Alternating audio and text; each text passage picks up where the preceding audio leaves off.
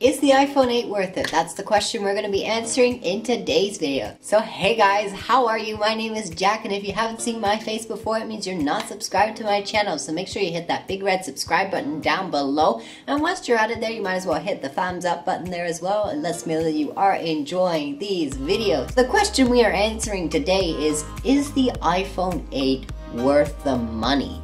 Or worth what you're doing with it? It's going to be broken down into three different things that we are considering today. Is the performance worth it for the money? Is the design worth it for the money? And what are you going to be doing on this phone that justifies you getting this new phone? So first of all, you want to ask yourself the question as what are you doing daily on your phone? Are you using the camera a lot? Do you justify upgrading quality for camera? Are you basically just checking emails? Are you doing basic things that don't require a lot of power and performance on this phone? If you're a intensive gamer and you like to have the most powerful and the best phone, then obviously you need to get the iPhone 8. But if you're just basically checking emails, browsing the internet, and basically just doing text messaging and basically checking social media, and you're doing basic things that don't require a lot of power and the best camera, then I would stick with the phone you have. If you're on the 7 Plus, I really wouldn't recommend upgrading.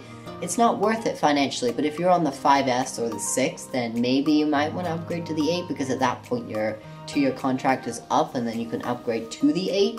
But if you're at the 7, like, I don't really see the point why you should upgrade, or even the 6S. I mean, you don't really need to upgrade at that point because, I mean, the cost doesn't really justify the small features. Of course, if you want features like wireless charging and an A11 bionic chip, then by all means you should go out and purchase that new iPhone.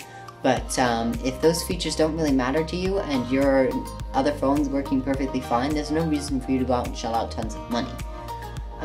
The looks and the design look really good, but I mean, again, it all comes down to, do you want to spend that extra money? And taking a look at the specs here from this phone, we are looking at an A11 bionic chip, we're looking at wireless IQ charging, we're looking at a 12 megapixel dual camera if you get this 8 Plus. And if it's just a regular 8, it's got a new sensor in it, and it allows you to record up to 1080p, 240 frames per second in slow-mo, or 120 at 4K. It's 4K at 60 frames per second, and you can do 4K at 120 frames a second in slow-mo. You've got all of those awesome features that you don't get in the 7, so I mean, if that's something you really like doing, then yes, absolutely. You've got your glass back and your glass front. You also don't have the headphone jack, but you didn't have that in the 7 either, so I mean, again, it just all depends on what you're looking for in your phone specifically. So yeah, I hope you guys did enjoy this video. I hope it helped you out a little bit. I hope it made your decision a little bit easier.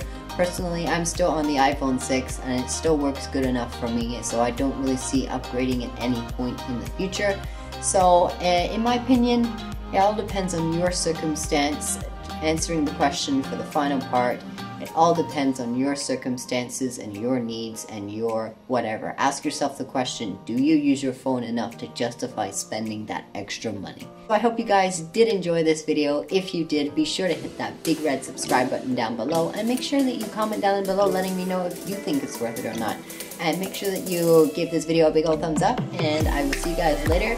And take care, and I'll see you guys in the next video. Until then, bye guys.